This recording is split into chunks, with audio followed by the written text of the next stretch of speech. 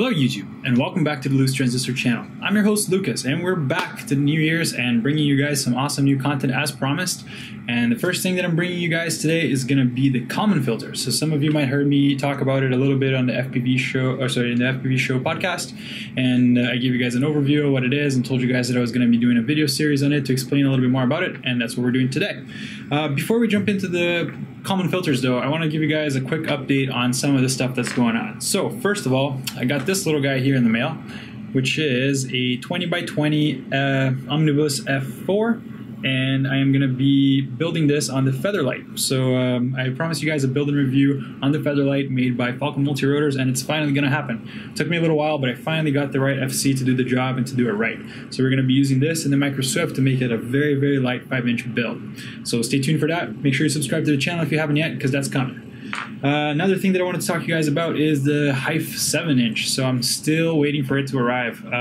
It's somewhere in Canada. It's coming towards me. Seems like it's stuck in customs or something. I don't know. Maybe Hive put a giant dildo in the box. Who knows? But it's coming. And once I got that thing, I'm going to do a full build and review for you guys on that as well. And I am going to be testing Kalman Filters on the giant 7-inch because I was talking to RS2K today, and he told me that he's been getting some fairly good results with Kalman Filters and biblades. So since I am a biblade guy, I really want to check that out and see how it's going to work out. Last little thing that I wanted to touch with you guys about is this right here. So this is a ready-to-fly quads RTFQ, basically an LC filter for your quads. Now I wouldn't necessarily put this on a tiny 3-inch or a 2-inch or a micro or anything like that, but a 5-inch, 6-inch probably, yeah, and 7-inch definitely is just an LC filter to keep all those nasty lines off your video and just keeps your video nice and clean. So I bought a bunch of these, and I'm going to be retrofitting some of my builds to use it, and I'll post some DVR for you guys so you can see whether or not they really did have a positive effect.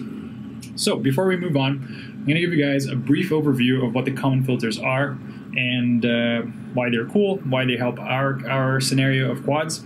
And if you're interested in learning a lot more, I will have links on the description with some pretty in-depth lectures that you can watch on the whole math behind Kalman Filters. So let's go over a brief overview of what Kalman Filters really are. So RS2K has been working on implementing Kalman Filters to Betaflight, and Kalman Filters are basically a type of noise cancelling algorithm that is used to remove noise in electrical systems or in readings, and it helps improve the predictions that a system makes. In our case, it's predicting the movement and position of your quad. So that's what it's trying to do, is trying to eliminate some of that noise. This is a type of filter that's actually quite common in navigation applications, GPS, and all over the place. So it's not new to the world, it's just new to quads, really. In our case, it's being used to improve the flight characteristics by removing some of the unwanted noise from your motors, from your props, that sort of thing, and improve your flight characteristics. So the advantage of the Kalman filter is that it's able to narrow in on the precise reading, or the actual reading of what the quad is supposed to be getting through the gyro, with very minimal data points. So other filters like low-pass filters, and they need a lot of data before they can start really making accurate predictions, because they need to look at that data, see how much error there has been in the other predictions, and then improve their predictions. The Kalman algorithm is a little bit faster in that it only really needs one data point, which is either the first one, which is almost random, and then the subsequent ones that are being given by the gyro itself. So I'm not going to go into exactly how each part of the algorithm works. That's a lot of stuff to go over. So do check out the link below for a full explanation of what Kalman filters are. I'll have one that's a very long explanation and one that's a very short one, so you can watch each one if you want, and it will give you a good overview of what the gains do, all the different gains and all the different calculations. But what you need to know about it is that it is really trying to eliminate noise from your gyro by having better predictions than other filters and by using less memory to do so. So in our case, the Kalman filter is a little bit more efficient, and the faster we can make these predictions, the better it is for how the quad handles in the air. So my plan with this is to actually take two quads. So I have this guy here, and I have this other quad right here. So these are two not necessarily new builds. They've been around for a little while. They're not that beat up. They're about the same age and weight.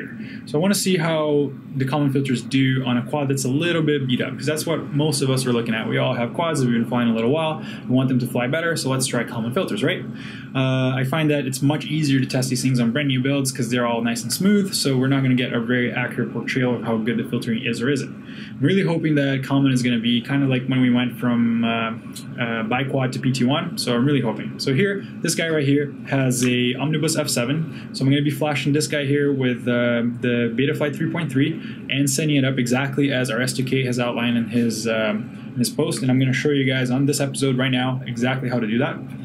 And this guy here has a CL Racing F4, which I've come to trust. It's like my go-to FC these days. And I'm going to be flashing this guy here with 3.3 as well and using the same settings. And then we're going to tune from there. So we're going to do the same settings, fly it stock, see how that feels. And then we're going to try to tune it and see how it compares. I have another quad, a CL Racing F4, exact copy of this guy with pretty much the same motors too. And I'm going to leave that one with stock Betaflight 3.2 and PT1. And we're going to compare those as well. Now, I was going to release this video all as one part, but it was going to take too long and you guys weren't going to hear about this for a really long time, so I figured I'm going to split it into two. First part is going to be how we're going to flash this thing and configure it, and second part will be the actual flight testing, which I'm hoping that the weather will cooperate with. So guys, let's get down to setting up Kalman filters and configuring them so that we can all try it out together. Betaflight, left, right, click, click, click. Alright guys, so the first thing you're going to want to do before you go ahead and flash all the stuff is to make sure that you're using the newest Betaflight configurator. It's always a good practice. So go ahead to the Betaflight configurator GitHub account link that I posted below and just download the zip that is compatible with your machine. If you've already done this step, you already have 10.0.0.0, don't worry about it. So basically all you got to do is click here, you're going to download it. It's going to take a couple seconds here.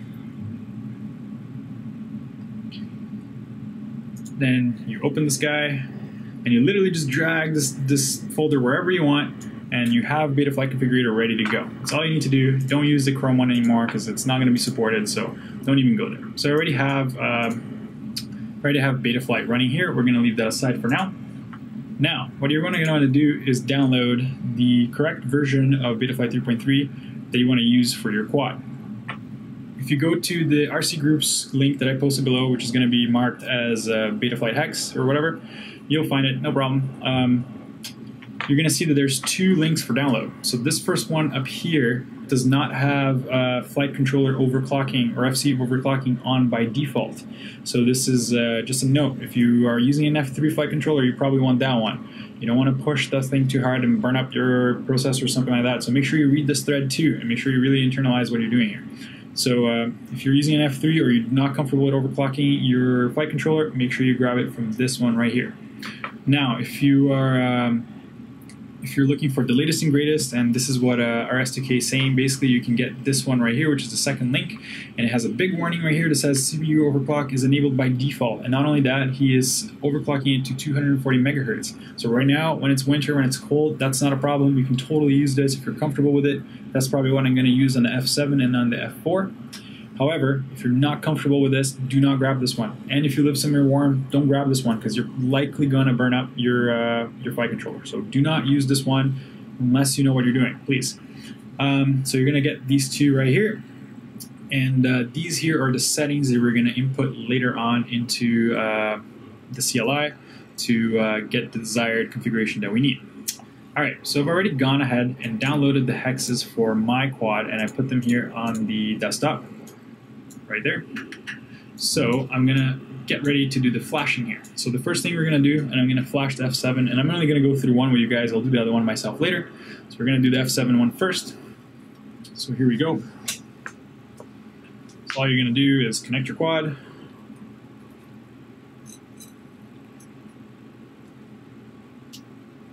Cool. Connect your quad. Mine is set to auto connect right now. We're going to change that later, but you're going to go into CLI and you're going to type in BL to put it in bootloader mode. And hopefully we get it right this time. Nope. Sometimes I need to try it a couple times. Sometimes I have to do it with a battery connected, so that's another thing you might have to do with a battery connected. If you do connect the battery, take off your props, please. Otherwise you might hurt yourself. Just make sure you do it. I'm going to try to do it without connecting with a battery here. Okay. So now we have DFU up here, so a bootloader command worked. We are in DFU mode, and we're going to go to firmware flusher. I'm going to do a full chip erase. I'm going to leave the baud rate by itself. I'm not going to change anything else, and then I'm going to go load firmware local. So let's see here, desktop. So I have here my Omnibus F7 hex. Make sure you get the hex, not the bin. It's not going to work with the bin. grab the hex, boom. Now we're going to flash the firmware. Alright, saying we're running Betaflight 3.3, and looks like everything here is correct.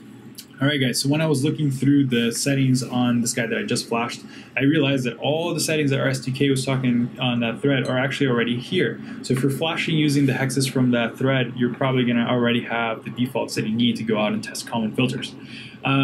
Let's just go over some of the settings that he's recommending really quickly, just to give you guys an overview and just get an idea of what he's doing. So first of all, we're setting up air mode, anti-gravity, and dynamic filter, which you should be doing on PT1 on 3.2 anyway, because it's a good practice. I found good results using that. Setting gyro notch 1 and 2 off. So we're basically banking on Kalman filters to really take care of the noise, not the notch anymore. It's much better to have something dynamic taking care of that, because the noise in our quads tends to vary, and notch filters, once you set them, the noise tends to drift and they're no longer effective. A few other things here is basically enabling Kalman filters. I actually need to check with RSTK what gyro Kalman Q and gyro Kalman R really are about, like what these gains do. And once I have that answer, I'll bring it over on the second video when we talk about tuning, and we'll talk about all these little settings and how to best optimize them for your quad, or how to change things based on your flight characteristics that you're encountering. And then there's just a bunch of other stuff here, like for example, turning on gyro 32 kilohertz gyro if you have one available. If you don't, make sure you turn that off. It's also setting the quad to use unsynced PWM and setting the PWM rate to 32 kilohertz, somewhat to match with that gyro, with the gyro update rate. I think the recommendation right now is to use multi-shot. It seems to give better results than D-shot. Again, might be a reason why Raceflight always used multi-shot, and we can't kid ourselves here. This is a Raceflight technology that's being ported into Betaflight, like it or not. So I can see why maybe some of the decisions that Raceflight was making at that point had to do with the filtering types that they were using, and maybe D-shot wasn't compatible with that. So we'll have to see how that evolves and how the software comes to integrate or not integrate D-shot again. A few other things with yaw deadband and PID process denomination, which has to do with the update rate between your motors and the flight controller. Oops, I got lost here. And then it's setting a few defaults here for PID. Now, these are interesting. They're a bit higher than what I see on most defaults. However, it is interesting that yeah, a little bit higher, not much, than defaults, maybe 10 points or so here and there. So not a huge difference, but it'll be interesting to see how it all goes down. And I noticed that D came down a lot on yaw especially, which is where I've been finding I've been having a lot of twitches and so on. It's on the yaw D. So if you're getting weird flutters or whatever, try knocking down your D gain a little bit, especially on 3.2. So guys, that's pretty much it. It's all it takes to get Kalman filters on your quad is to flash the correct version of Betaflight 3.3 from the thread that I just linked to, and it's already going to have all the defaults you need to go ahead and test and fly this thing, which is freaking awesome. I'm really looking forward to getting these two birds in the air and testing out Kalman filters, and eventually getting the 7-inch and doing a brand new build and using Kalman filters on that to see how that works out. So for this video, that's all the information I'm going to give you guys. On the second video, we're going to talk about actually tuning with Kalman filters, my experiences with it, whether or not bi-blades fly better now or not, and whether or not I have to give up on my bi-blades and go all the way back to tri-blades again. We'll have to see. So guys, I hope you enjoyed the show today. I hope you learned something today. If you have any questions, comments, or concerns, make sure you drop them below on the comments, and I'll do my best to clarify anything that I might have missed here, and I'll make sure that I clarify that too on the second video. So guys, as always, thanks for watching. I'll catch you next time.